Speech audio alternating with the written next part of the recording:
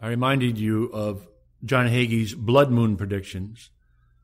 And those things, when he was speaking on those things, it was going viral. He was all over the internet. He sold I don't know how many books. They made a movie. These men make money. When I discover something in Scripture for myself, and then I want to, very excitingly, teach it, because it's just a blessing to me. I can, find out things, say, about the man of sin, or Matthew 24, and I'm saying, hey, there's something I wasn't seeing here. Now, I'm thinking to myself, now, how can I tell as many people as I can and have them hear this so they can benefit from it? I'm trying to think how I can get it out there, and here's the context, for nothing.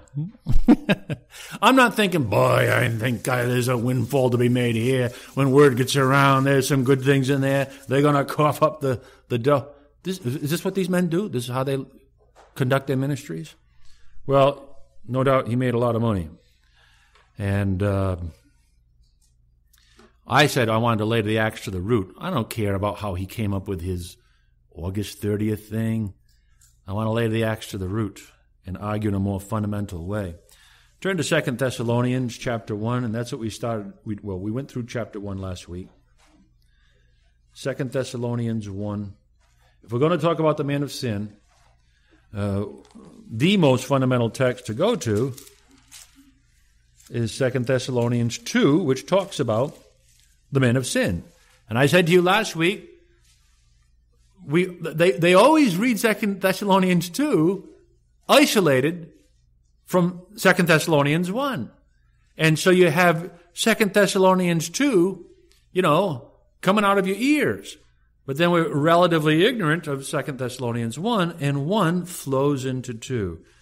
And if we can, and I'm not going to re-preach the sermon from last week, but I want us to refresh ourselves by sort of reading this first chapter here. And then I want to pick it up where we left off in our thoughts in chapter 2. But it's very obvious the Thessalonians were under tribulation then, okay? Verse 1, Paul and Silvanus and Timotheus unto the assembly of the Thessalonians in God, our Father, and the Lord Jesus Christ. Grace unto you and peace from God our Father and the Lord Jesus Christ. We are bound to thank God always for you, and that would be the Thessalonian believers alive in the first century. For you, brethren, as it is meet, because that your faith groweth exceedingly. And we noted that faith grows when it's tried. So by implication, we sort of have an inkling here that they're going through something. And the charity of every one of you towards each other aboundeth. Charity abounds when tribulation comes, because the need is great and we circle the wagons. Verse 4, so that we ourselves glory in you, that would be the Thessalonians, in the assemblies of God for your patience and faith. The fact that he glories in their patience means it's being tried. And if he's glorying in their patience, I would judge the trial is somewhat severe for Paul to respond this way. For your patience and faith in all your persecutions and tribulations that ye endure. Now, it's just spelled out there. It doesn't even need explanation. You are going through persecution and tribulation, and right now you're enduring it. It's something that you're suffering under. Verse 5, which is the manifest token of the righteous judgment of God, that ye may be counted worthy of the kingdom of God, for which ye also suffer. And don't forget, we also noted, and we know this by going through the book of Acts on Wednesday nights, the suffering that Paul underwent when he went to Thessalonica. He suffered greatly himself. Not a good place. Verse 6, seeing it as a righteous thing with God to recompense tribulation to them that trouble you. They were in tribulation. They were in great tribulation. And Paul is saying it is a righteous thing for God to heap tribulation on the heads of those who are now bringing tribulation to you. And to you who are troubled, to you who are in this tribulation, rest with us.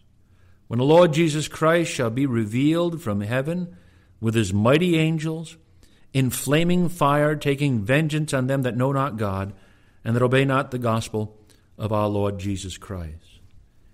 if this first chapter is talking about the tribulation, as opposed to another tribulation, then obviously verses 7 and 8 would be akin to what we read in Matthew 24. Same language, right down the line. It's the same thing. We see hardly any difference. The flaming fire coming with his angels to judge his enemies, to judge the enemies of the people of God in that generation. You can see the continuity of all these thoughts.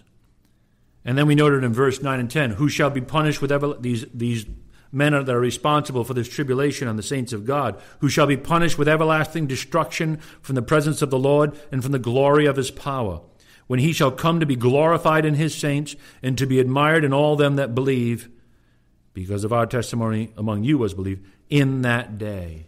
I told you that verse 9 and 10 can be seen two ways. It can be seen as the consequence of their sin being heaped upon them at the last day in judgment, verses 9 and 10, or you can be also understood as the continuation of verses 7 and 8, referencing his coming in that generation in their day where he would judge their enemies and give them relief from that tribulation.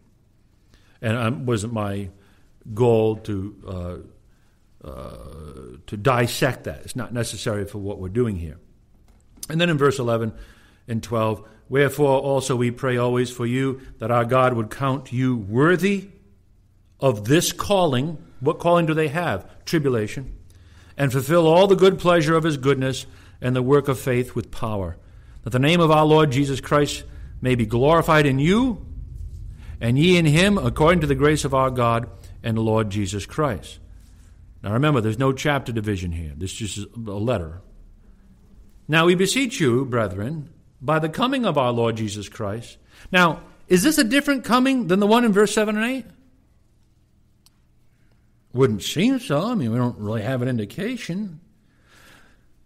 We beseech you, brethren, by the coming of our Lord Jesus Christ.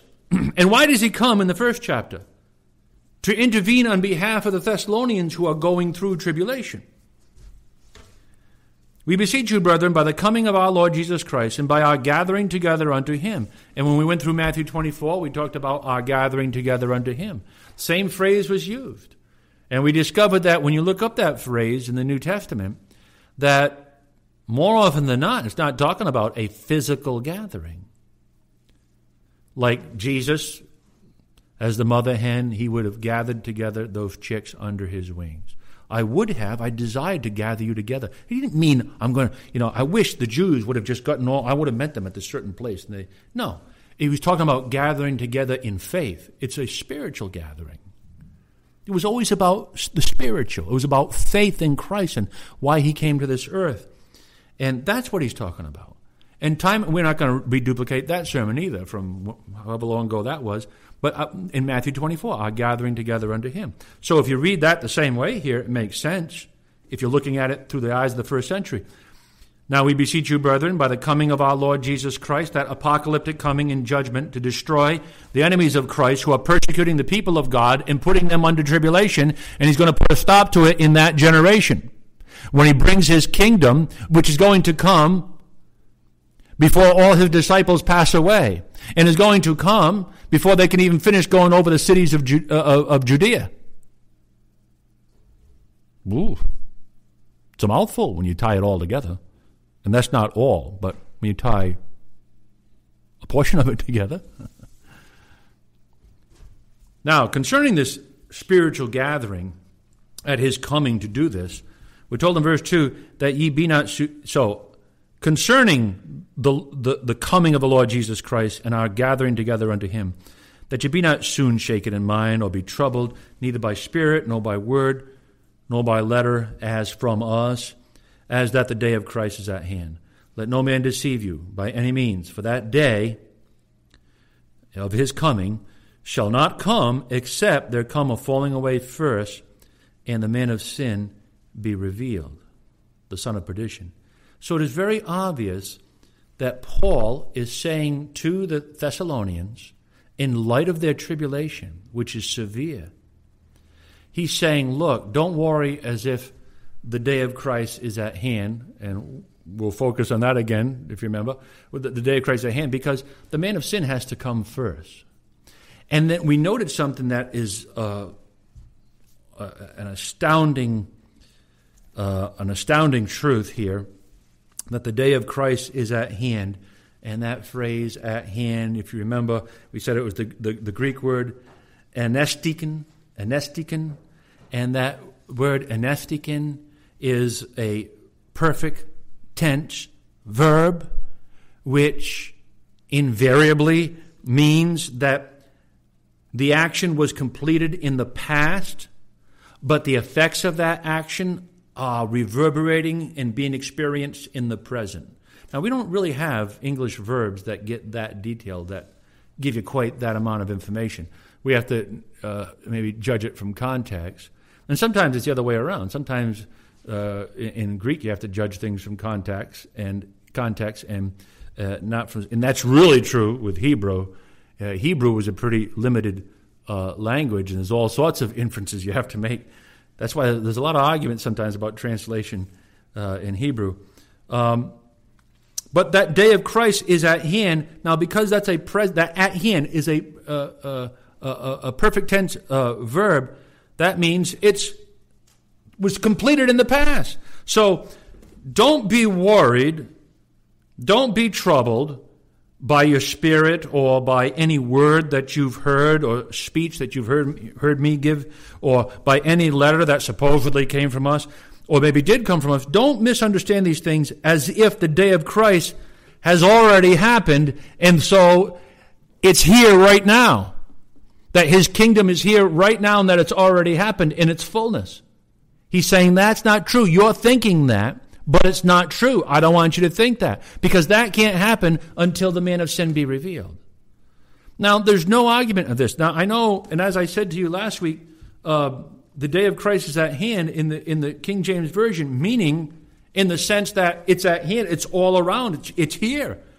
And I told you, and we looked at many translations of this, and we discovered that it almost seemed like, a good portion of them would translate it, don't worry that the day of Christ is here, present, or that is present. And the other translations would say that the day of Christ has already come. And I said to you, they're both right, because, we don't have a singular English word that communicates both ideas. So some translate it that it's here, some translate it that it has already come. They're both right. That Christ has already come, and when he comes in his kingdom and glory, and so that his kingdom in its full manifestation is already here. Now we know the kingdom of Christ had already come spiritually and was then in place when Christ was resurrected and ascended to the Father at the Father's right hand. But he comes in his fullness of that kingdom and the manifestation of the glory of God as it's witnessed before all the nation and before all the world when Jerusalem is destroyed, and God says, there's my exclamation point at the end of the sentence, and so that all men would know everywhere.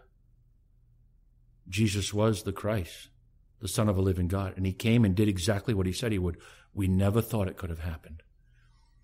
And so the reality of that day is very, very powerful. But Paul is saying, don't think that the day has already come. And that's the present reality. Because that doesn't reach that zenith of fulfillment until the man of sin is revealed.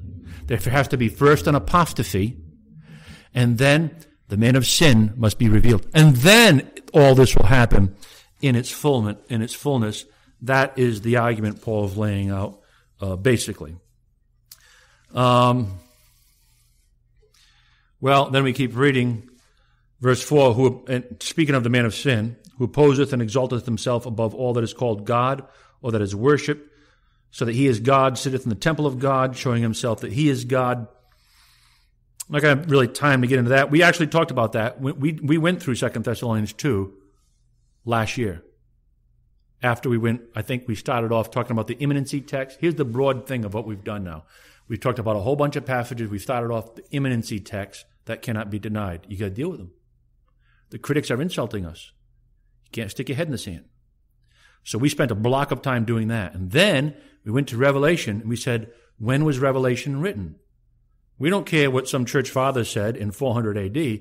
What's the internal evidence? Is there internal evidence as to when Revelation was written? And it's all over the place. And we determined Revelation had to have been written while the temple was still up and about. And the day was at hand, and it was coming quickly. And we understood from all the language and witness of Revelation that it was a book written prior to 70 A.D. And then after doing that, we talked, while we talked about Revelation, we got into the beast. We looked at Daniel and the beast, and we talked about the Antichrist, and we talked about Nero at length. And that was another phase. And then when we left that phase, I said, in a sense, I want to take a break from it, but I want to do one more thing, Matthew 24. And so we've been spending time. These are the big subdivisions. We've been spending a lot of time in Matthew 24, but you see how eye-opening Matthew 24 is. And we've still got to finish the second part of Matthew 24, but I think it will take a little break before the last verses we can cover far quicker than the first half. Because now, once you get the first half under your belt, it's just a matter of what's the context to understand the second half. Once you have a context to understand the second half, that just sort of flows pretty naturally. But we will do it. So now I'm going back here, and I'm going back here to Thessalonians because of what John Hagee's saying, August 30th. So we know that the man of sin is going to exalt himself and all this. But look what he says in verse 5. Remember ye not that when I was yet with you, I told you these things. And now ye know what withholdeth, that he might be revealed in his time. For the mystery of iniquity doth already work. Only he who now letteth will let until it be taken out of the way, and then shall that wicked be revealed. Now, the mystery of iniquity doth already work. Now, if we want to imagine that the mystery of iniquity is not related to the man of sin, just to wiggle out of this, it's just hard to imagine that being accurate, considering the context of what we're reading. The man of sin is the lawless one. The mystery of iniquity. It's like the secret of his wickedness. You see? But the subject is this man of sin who's going to do all these nasty things, which he must come, or at least reveal himself, before the day of Christ fully arrives and comes. He must be shown. He must be revealed. See? But we're told in verse 7, but the mystery of iniquity doth already work. Now, like I said to you last week, well, it was already at work 2,000 years ago. And, so what are we saying? Are we saying he's been working and working and working and working. And 2,000 years later, he still hasn't made manifest. He hasn't made manifest, but he's still working. How old is this guy? I mean, really? Who is this man? This Rip Van Winkle? This eschatological Rip Van Winkle? Mystery of iniquity. The mystery of iniquity doth already work. And again, this is not to say that at this point, when Paul wrote that he's been let loose to his full power. No, that's not true, because in verse 6, in verse 7, but for the mystery of iniquity doth already work, only he who now letteth, archaic, meaning hinders, he who hinders will continue to hinder him until he, that hindering force, will be taken out of the way. So what we're being told is the mystery of iniquity of this man of sin is already working, but he's being restrained right now. There's a hindering force that's restraining him. But that hindering force will soon be removed, and when that happens, then he's made manifest. After he's made manifest, then the day of Christ can come when he comes to judge his enemies. And he comes to relieve you of your tribulation. Now, that's a pretty profound rendering in light of the way that we usually hear of these things. But how is it not true? It's not true because that means I wasted all my time reading those Dave Hunt books. Yep. But, don't be ashamed of that. If you read Hal Lindsey, Dave Hunt, whoever, Isn't that part of the learning process? And so a man's a scientist, and he has to have 1,000 experiments fail until the one reveals to him what the truth is. He'd never get to that without the failures. Even the vacuum cleaner salesman knows that.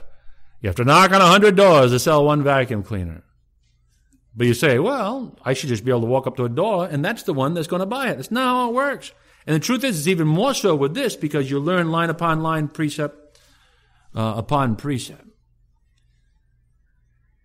So verse 7 is plain. The indication is that the man of sin is already alive. Then, the mystery of iniquity doth already work. Then, 2,000 years ago, when Paul wrote this, but he is being now restrained for the time being, according to the second part of verse 7. And again, read verse 6 with verse 7. And now ye know what withholdeth, that he might be revealed in his time. For the mystery of iniquity doth already work, only he who now letteth will let, till he be taken out of the way. So he is alive and he's restrained. Now, in verse 6, and now ye know, and the ye is the Thessalonian believers. It's not talking about you or me or Dave Hunt or Thomas Ice or Hal Lindsey or anybody. It's talking about the Thessalonians. They knew something, and now ye know what withholdeth, that he might be revealed in his time. They knew. They knew who the hindering force was. Now, all the Christians run around today, who is the hindering force that keeps the man of sin at bay? And everybody has their theories, and they come up with things, and they're all wondering and questioning. They knew. They knew. How did they know? It's a good question. How did they know? I mean, this verse 6, seems to demand of us an understanding of a first century fulfillment, because the Thessalonians knew who was restraining the man of sin. You know why they knew? Because they were the contemporaries of the reality.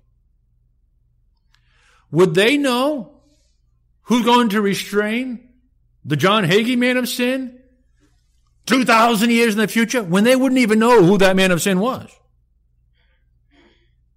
And could not even picture our world as it is today. 2,000 years ago? But they knew. He was already at work, and they knew what was holding him back. Now, I want you to think about that. The mystery of iniquity was already at work. Now, let's look at a couple of the texts, and we'll come back here in a few minutes. 1 John 4. 1 John 4. Now, see, I'm reading in verse 7 and 2 Thessalonians 2. For the mystery of iniquity doth already work. He already works, which means he is. Now, in 1 John chapter 4, we read verse 3. And every spirit that confesseth not that Jesus Christ is come in the flesh is not of God. And this is that spirit of Antichrist, whereof ye have heard that it should come. And even now, already is it in the world.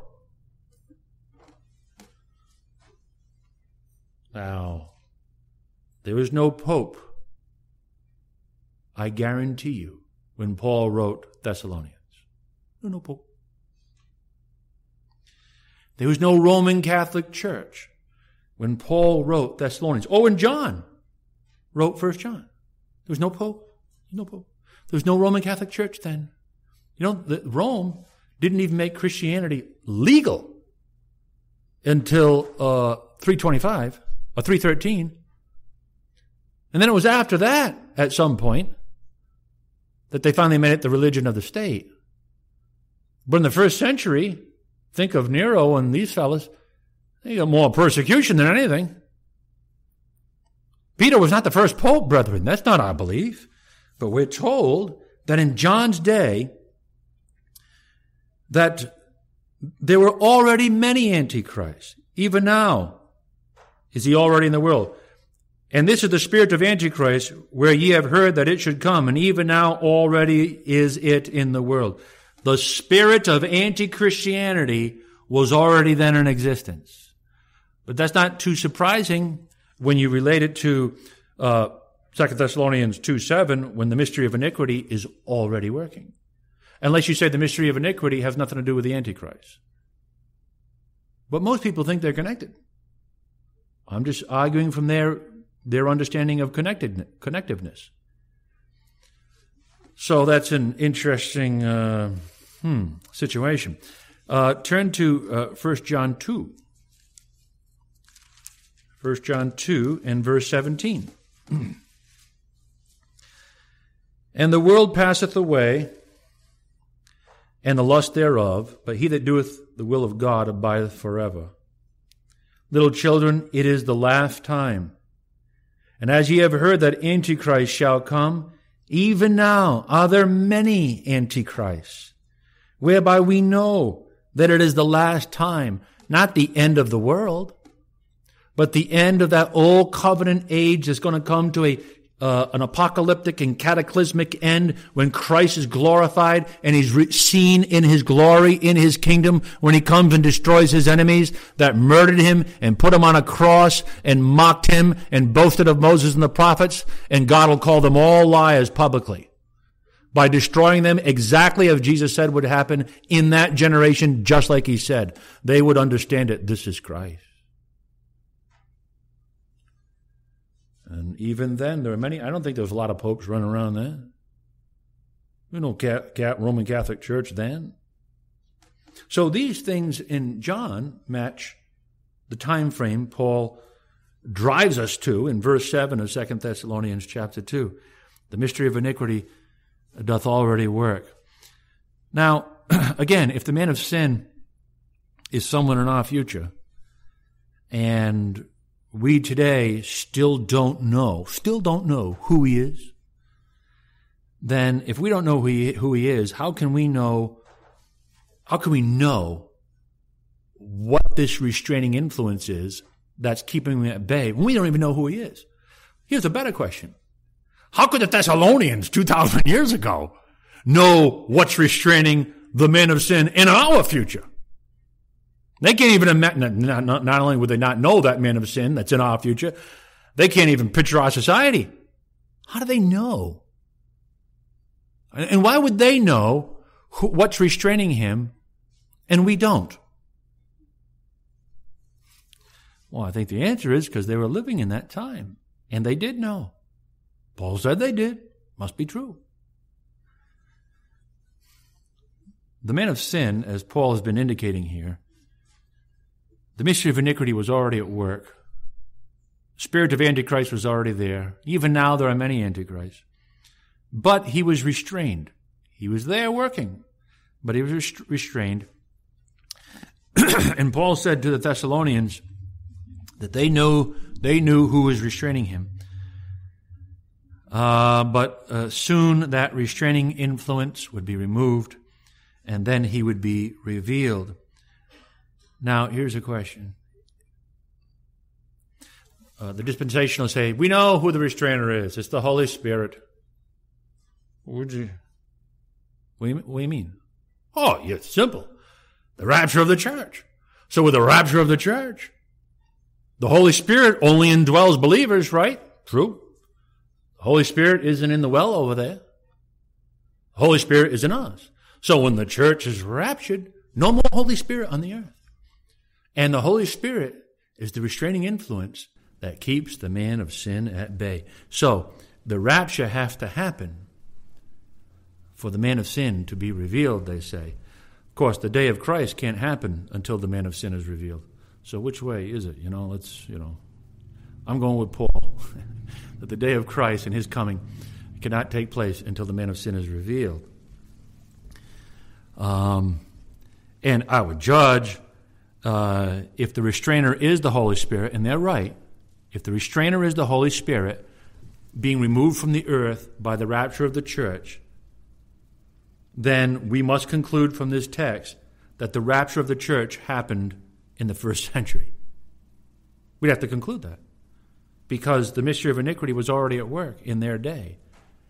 We know that the spirit of Antichrist was already working in their day. We know that the Lord would come in that generation to put an end to that tribulation and to judge his enemies that bring that tribulation on God's people. And he's going to put a stop to it in that generation and in that day. And so if the restraining influence is the removal of the church because the Holy Spirit dwells in God's people, then the rapture had to take place in the first century. No, that's not acceptable. I don't believe that at all. And I would raise this issue. The Holy Spirit has a certain function according to Scripture. We could turn this into a whole sermon and make it part of a series. I'm just going to say it to you because I know you already know it's true. I'm not going to take the time to prove it to you. The Holy Spirit's function is to illuminate minds and to open eyes and to enable them to see the truth of Scripture. We could go to all sorts of Scripture that tells us that. That's the function and the job of the Holy Spirit, to open our eyes and enable us to see. The Holy Spirit also, another function of the Holy Spirit is that he empowers Christians in their walk with Christ. The victory that we have, and we don't have perfect victory, but the victory we have by virtue of God indwelling us and living in us. And he does so through the Holy Spirit. So that's another function of the Holy Spirit, to empower Christians to have victory in their Christian walk. And the other function of the Holy Spirit is, well, that's a byproduct of the second one.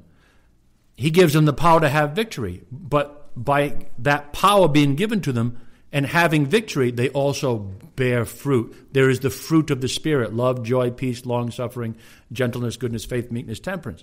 And all of that fruit is the byproduct of the Holy Spirit. I've just described for you, as far as I know, the totality of the Holy Spirit's ministry on this earth with God's people. And I know of no place in Scripture, show it to me if I'm wrong, and I'll be glad to see it, but I'm not aware of any place in Scripture that teaches us in any way, shape, or form that the Holy Spirit is responsible for restraining wicked and evil men in their sin and depravity on this earth. It's not the job of the Holy Spirit to restrain men in their evil. I'm talking about unconverted unbelievers in whom the Holy Spirit does not dwell. And yet they're saying that's the job of the Holy Spirit, so he must be the one keeping the man of sin from being as evil as he could be. Well, why? The man of sin is not indwelled by the Holy Spirit, so it's not the Holy Spirit's job. If it is the Holy Spirit's job to restrain wicked men from their evil acts, then the Holy Spirit has failed. And I don't believe that for a second. So, sometimes you just have to think out loud. And tradition gets thrown out the window. Preconceived notions get thrown out the window. And saying, I'm going to trust God's word. And it's sometimes interesting where it will take you. Sometimes it takes you far away from home where everything's comfy and cozy. The restraining, you say, well, okay, then what is the restraining influence that keeps the man of sin in check? He's working. He's doing something. The spirit of Antichrist was already there. The mystery of iniquity was already there, but he's hindered. He's not non-existent. He's hindered. He's there then. So what is this hindering force that keeps the lawless one at bay? Well, I would ask you a question. Who, according to Scripture, is responsible for restraining men in their evil acts? Government. That is the mandate God gives to government, Romans 13. The government's role is to sit in the stead of God and to punish evildoers. That's the job of government, to punish evildoers. Government is there to restrain men in their wicked acts in sin and to punish them. And the punishment is a form of restraint. It's a threat. It's a sword that's being held over their head. Who is it that's responsible for restraining the lawless one? Then, well, government, what's that mean? In the context here, it means Caesar. Caesar is responsible because Caesar is the government. Then, in those days, and that's the days we're talking about. And how does Caesar do it? By virtue of the laws of Rome. Caesar is the enforcer of the laws of Rome. And you got to remember, that's been proven true in the Bible. The Apostle Paul, when he was being assaulted by his Jewish enemies that wanted him dead, at one point he appealed to Caesar as a Roman citizen. Why did he appeal to Caesar? Because Caesar at that point would protect the Christians by implementing the laws of Rome that would protect them. That he who now lets will let until he be taken out of the way. The Caesars that existed before Nero were not perfect. No leader ever has been. They may have had many bad qualities, but fundamentally, the Christians were protected by them. That's not a theory. Paul was protected by them. We know that. We've been looking at it even in the book of Acts. And we just went through the account where the Roman governor, Paul was about to answer and defend himself before his enemies, and the governor says, no, this is a squabble between Jews. I'm not going to, no. He's free. And then the guys that accused Paul caught a beating right in front of the Roman governor. You could appeal to Rome then, because Rome implemented its laws, which did protect the Christians, at least early on.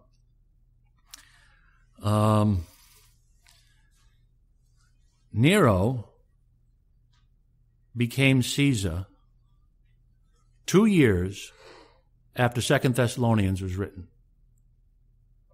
You can look in any of the Bibles that give you dates, because there's no argument on Thessalonians being written when it was 52 AD. And then you come to find out that Nero became Caesar in 54, 2 years later. So when we read, the mystery of iniquity doth already work. Now, if he's the next in line when that was written to be Caesar, he's already a powerful entity. When that Caesar dies, he's going to be the next one. So even before he's Caesar, he's a man of political substance and power already. He's already working his deals. He's already got plans. He's already connected. The mystery of iniquity doth already work. Only he who now hinders. Now, Nero,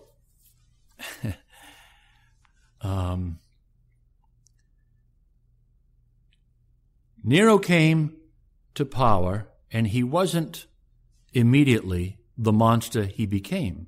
So even when Nero became Caesar, he even still wasn't completely revealed. It would still take a few years from Nero to come to his full sadism and evil and manifest himself as a lawless one.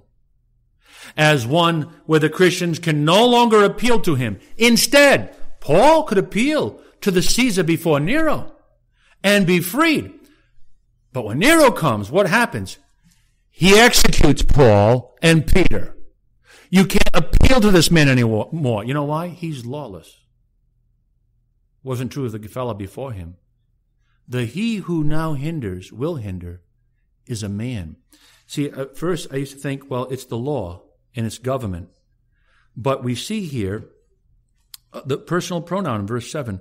For the mystery of iniquity doth already work, only he who now letteth. It's not a thing, it's a he. Only he who now hinders will continue to hinder until he be taken out of the way.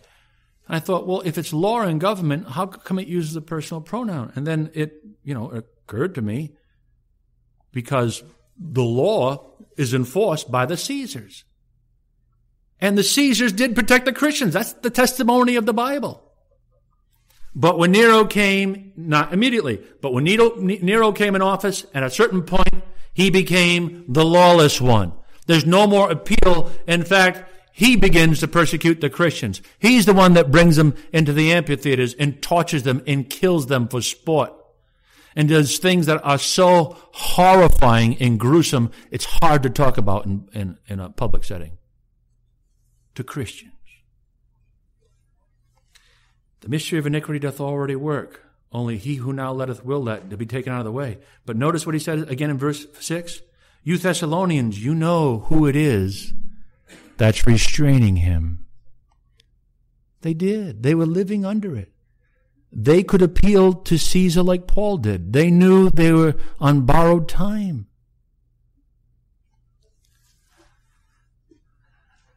And in Revelation, well, how would they know it would be Nero? Well, there's your 666. We did the math on that. It's Nero Caesar, which is his formal title. So they did know. Paul spoke very cagily in Revelation because you know why? He's talking about Nero. He's talking about men that have total power. If he just came out and said, Nero is this and this is going to happen, then Rome's going to come, it's going to go slaughter all the Christians.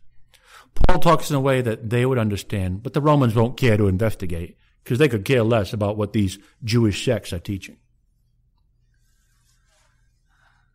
So that explains the personal pronoun. The he is the previous Caesars who implement the law. Now, again, in 2 Thessalonians being written 51 to 52 A.D., and Nero became the Caesar in 54 A.D., and by the way, I wanted to say this as well before I move on. I just want to give you this because you may have some questions. I don't have time to answer questions that you could have in today's sermon. But some people believe that are thinking along our lines. Some will believe that the beast and Nero and the man of sin are all the same person. And in typical eschatological circles, they think it's all the same. And many that will espouse Christ's coming in 70 A.D. From a partial preterists, they'll say they're the same person. But some of them will say it's not the same person. And some of them will say, I think they all say the beast is Rome. The beast is Rome or Nero. Nero being the personification of that Roman power. And many will say that the man of sin is Nero, but others will say the man of sin is not Nero, that the man of sin is different from the beast, that the man of sin could be Vespian. You say, Vespian? Why Vespian? Well, the man of sin sits in the temple of God, showing himself that he is God, right? That's right here in 2 Thessalonians 2. He sits in the temple of God. Nero never sat in the temple of God. When the Romans came in 70 A.D., Nero wasn't with them. In fact, Nero was dead then. Nero didn't sit in the temple of God, showing himself that he is God. You say, well, then it can't be Nero. Well, no, there's a way that it can be. But let me tell you what some say. They say, no, we think it could be Vespian. Vespian was the general. When Nero declared war on Jerusalem, we're going to destroy him. It's now time to take him out. He had Vespian as his general. So Vespian started this war at the command of Nero. Then when Nero killed himself, which was about in the middle of that war against the Jewish nation, that 3.5-year segment, in the middle, Nero was killed. He killed himself. Vespian, the general, became the next Caesar. So he didn't finish the war. He started the war. But now, in the middle of the war, he becomes the Caesar and decides to finish prosecuting this war. And so he makes a new general, Titus, and he sends Titus out as his general. So that Vespian was from the beginning to the end of the whole war. He physically started the war at the command of Nero. And he commanded the end of the war at the physical actions of Titus. So that many surmise that, because when they went into the temple and desecrated it and sat in the temple of God, showing himself that he is God, you could say that about Vespian. He was alive then. And the Roman standards, which would cause them to bow down and worship Caesar as God, the current Caesar at the time was Vespian when they actually invaded the temple. So some say we think it could be Vespasian, who's actually the man of sin, but Nero is the beast. And so that's an argument that, there's credibility to that. Nero died in 68 A.D. in June. So he died right in the middle of the 3.5-year war of Rome against Jerusalem. And then when he died in 68, Galba, you had these succession of fast Caesars. You had Galba, who died in 69. You had Otho, who died in 69. And you had Vitellius, who died in 69. Bang, bang, boom. And then Vespasian. So you had 3 guys that lasted a few months each, and then Vespasian came in, and he didn't die until, many years later. And his was a reestablished kingdom. And so because of that, many think of the beast, his head is wounded, and he comes back. Nero comes back as Vespasian. We're not talking about reincarnation, but the same way that John the Baptist is Elijah the prophet. He comes in the spirit and power of Elijah. And so that Vespasian is the continuation of the evil of Nero. The beast's head is wounded, and he comes back. But a lot of those details, we don't, it's very interesting to see, wow, yeah, it really is amazing. But I really want to see the overall picture here. There are demands being made of us here that we have to acknowledge. Nero was already at work in 52 A.D. because he became Caesar in 54 A.D. And he was restrained by the previous Caesar, who did implement the law and would protect the Christians that were citizens in Rome with the laws of Rome. Nero wouldn't do it. He changed everything and he became lawless. And when Nero became to full power, he revealed himself for who he was. Well,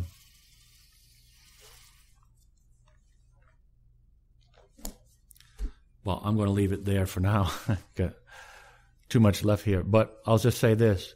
John Hagee says, the man of sin is alive now. He's going to be revealed August 30th.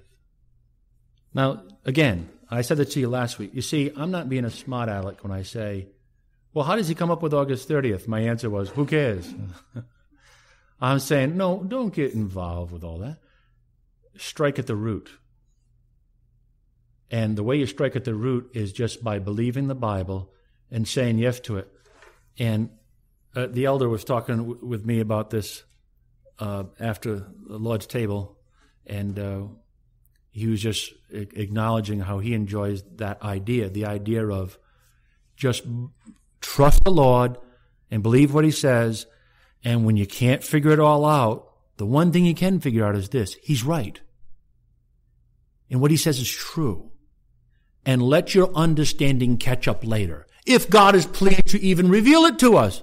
Because we see through a glass darkly, we won't know all things. We won't have all answers. I don't have all answers. I have things that I could talk about with you I've said this to you before, things I could talk about with you that I'm not 100% convinced on that may be somewhat surprising to some of you. Not because I'm a heretic or becoming liberal, but because when you look at a deeper level, when you look at a more profound biblical, sola scriptura level, you ask yourself questions. And that's why I sort of indicated in what I said at the Lord's table. Jesus died, but what does that mean? And did he go to paradise? Did he go to Hades? Was he there at the same time? Was he there at both places at the same time as God the Son? Was he there? Had to be there as God the Son, but God the Son or Jesus the man? But only Jesus the man could die. God could never die. See, this becomes one thing we know: he died and rose again, and that he was God, and as God could never cease to be. But as a man, he died. I can't give you the answer for how he could do this or in what estate he did that, if that's even a proper way to frame it even. And so it is with many things in Scripture. There's often more than meets the eye because God is incomprehensible and his ways are not our ways. And the sooner we make peace with that, the easier our lives will be. And we can just walk by faith, which is sort of a liberating thing to do on this Independence Day. Let's bow our heads in prayer.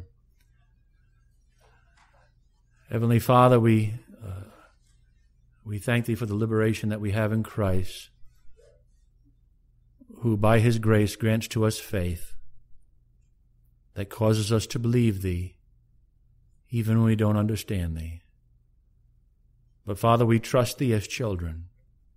We pray that Thou would reward and bless that trust with a greater understanding, to the degree that it pleases Thee to open up our hearts and minds, that we might know Christ aright and in the way that pleases Thee, that we might honor Him in the way that pleases Thee, and that we would speak truth, that we would know how to hold our tongue, and that we'll also know how to speak.